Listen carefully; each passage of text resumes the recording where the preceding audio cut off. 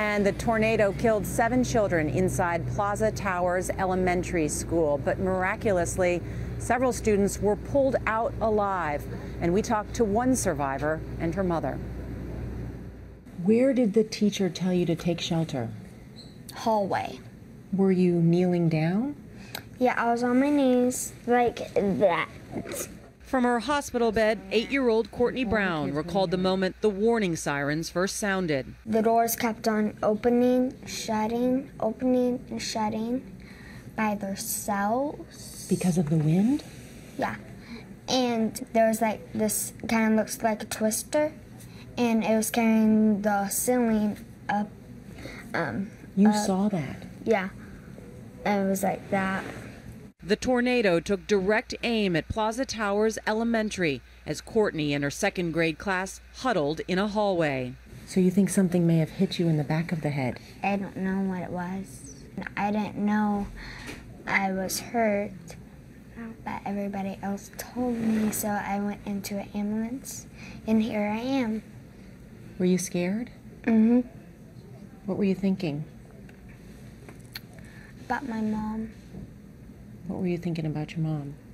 I missed her. Nope, she was okay. Courtney's mom, Raquel, was at work at the time. Did you think she was dead? I did. The first I'd heard about the school, my mom had called and told me that it was demolished. There was nothing left.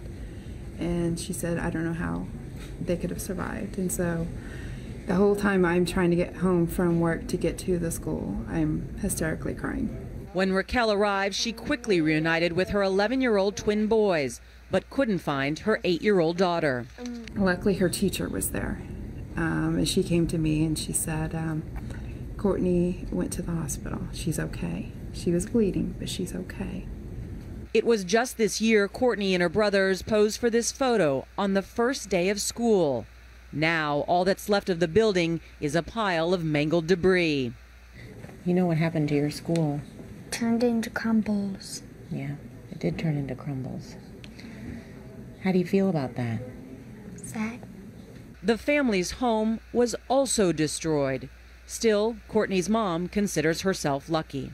You lost your house too? Yeah. But I wasn't really worried about my house. My biggest worry, and I'm still not worried about my house, my biggest worry was my children. So as long as they were okay, I'm good. I can replace everything else.